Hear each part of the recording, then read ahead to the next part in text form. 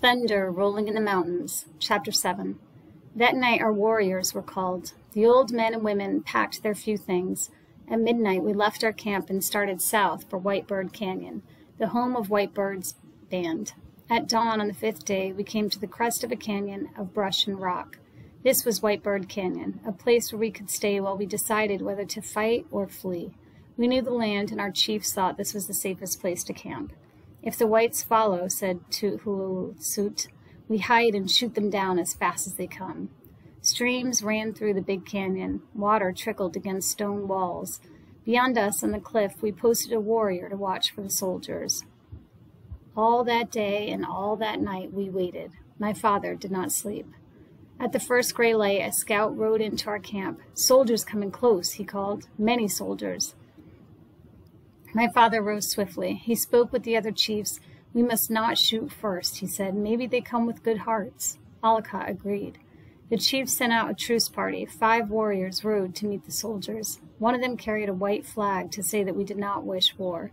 The other young men waited on their horses, hidden behind the buttes. From our camp we heard a bugle. Then a rifle spoke. The lone shot echoed against the stone walls. There was a long silence, then the sound of guns. A warrior rode into a streak of daylight on the crest of the canyon. He waved his bow above his head.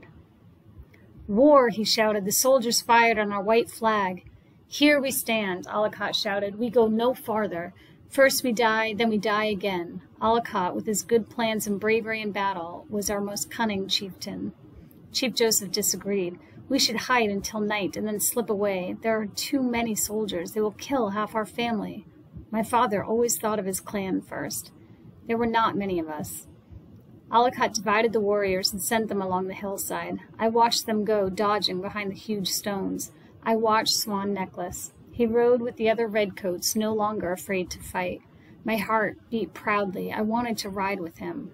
Instead, I took a group of children into a sheltered place beside the creek, where we could play games and forget the bullets flying on the other side of the butte. We held contests to see which ones could hold their breath longest. I smoothed off a flat rock, and some of the boys spun tops, making them dance across the surface. Red Owl, Aloud's son, started a game of wolf. He pretended to be a wolf, and the other children pretended to be calves who had strayed from their mothers. He crept behind the bushes along one of our sheltered places. The other children pretended to be grazing while they waited for his attack. But Red Owl did not burst from the bushes to frighten the others. Time passed. I moved quietly to the bushes and looked over them. There was no one to be seen. Red Owl was gone. I put one of the older girls in charge of the little ones and began to look for him. I knew he had left to watch the battle. Red Owl had seen only 7 snows, but he itched to be with the warriors. I climbed the butte. Lying on my stomach, I looked across the battlefield. Horses were running in every direction. I saw one horse, its saddle stained with blood, dragging a bluecoat whose foot was caught in the stirrup. Crossing a low ridge in the distance was Red Owl. 5 horse lengths in front of him lay a dead bluecoat. Beside his outstretched hand was a shining bugle. I called Red Owl, but he did not stop. He wanted the bugle for his own. As he reached it, our warriors mounted a charge. They rode past the bugler, and Red Owl was lost from view. Heedless of gunfire, I flew down the butte. When I reached Red Owl, I dropped to the ground beside him. He had taken cover behind the bugler's body.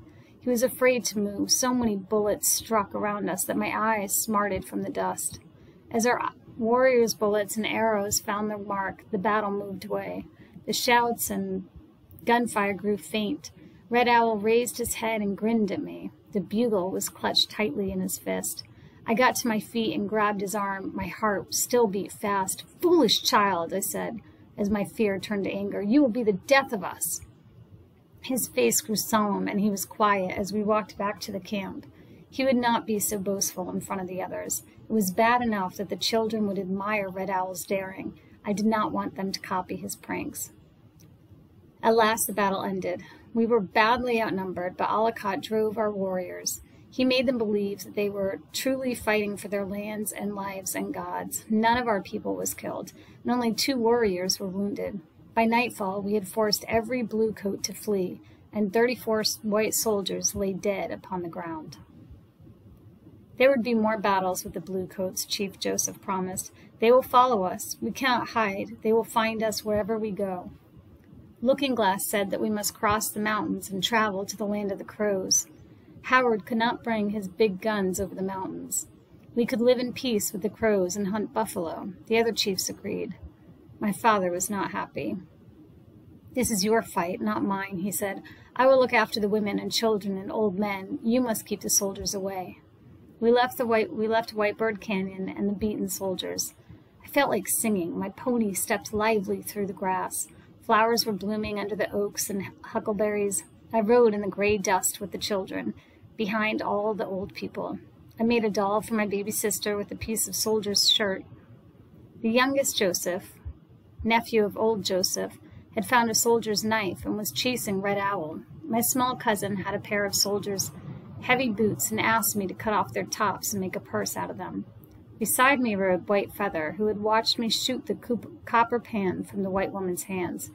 She was a year older than I. Are you pleased? She asked. The warriors have won, and your father has lost.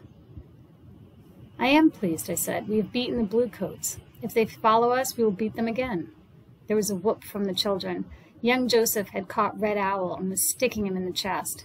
I took the knife away from him, and when I came back, Swan Necklace was riding with White Feather. My pony fell in beside them. Were you frightened? I asked Swan Necklace. Just at first, he said. Then I knew that my guardian spirit would keep me safe. Well-Liddits and red moccasin tops rode beside me. We charged the soldiers. 2 Moons and the other warriors followed. Many of them only had knives or bows. His eyes sparkled as he told. The bullets sang like bees around us, but no one was hit, he said. We hung to the side of our horses where the Bluecoats could not see us and shot from beneath the neck. Our guns and arrows found their mark. The soldiers stopped shooting. Their horses went wild and tossed them on the ground. They dropped their guns and ran for their lives. I clapped my hands with joy. I have plenty of bullets now, said Swan Necklace, and all the warriors have rifles. The soldiers won't need them anymore.